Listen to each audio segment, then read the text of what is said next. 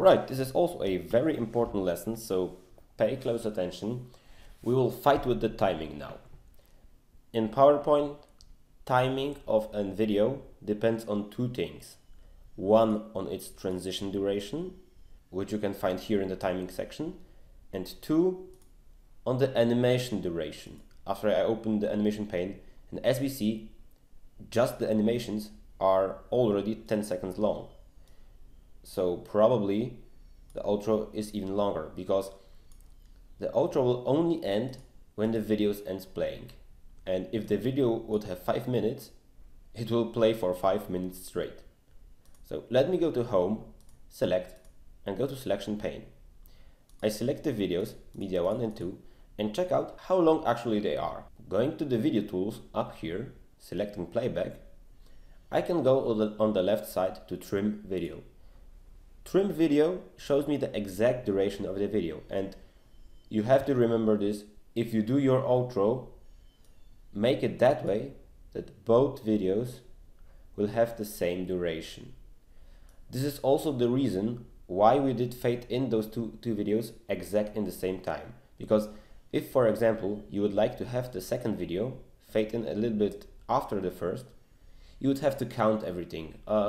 So the left video has 15 seconds, so the right video is appearing 1 second later, so it should be 1 second less, and you would have to make the second video 14 seconds.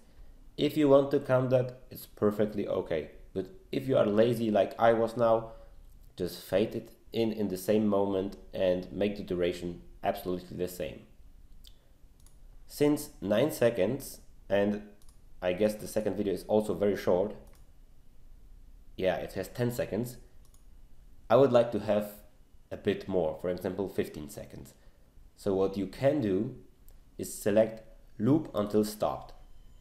And now I select the first video and also press Loop until stopped. And instead than relying on the animations, I simply go to Transitions, and I want the first slide. It fades in half a second. Then I would like it to proceed to advance after 15 seconds. So now the whole outro will have 15 seconds, half a second of the fade in, and 1 second of the fade out. Maybe to make it a little bit easier, I will make the fade in 1 second. So let us make it together 20 seconds. I just go to 18, and now we have 18 seconds of the intro, 1 second fade in, and 1 second fade out. You know, and I also don't like the comp as I see it now, and I'll just select the zoom. It looks much better. Alright. Before we proceed to exporting it as a video, let me quickly recap what I did say. Normally, when the videos will be longer, for example 1 minute, 2 minutes, and this is the most case when you add YouTube videos here, you don't have to mind the transitions. You will just check after 0 seconds. You only work with the transitions, not with the animation, when the videos are really short, like 5 seconds, 7 seconds. I have here 10 seconds, and this would be okay, but I wanted to show you how to make the outro 20 seconds long.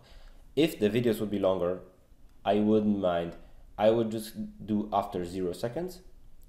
I would select Media 1, Playback, Trim it to about 20 seconds. Let's say this is now 20. I would select the second video, also trim it, make it the same duration. Let's say this is also 20 seconds here long, and okay. And now selecting the second slide. This is very important.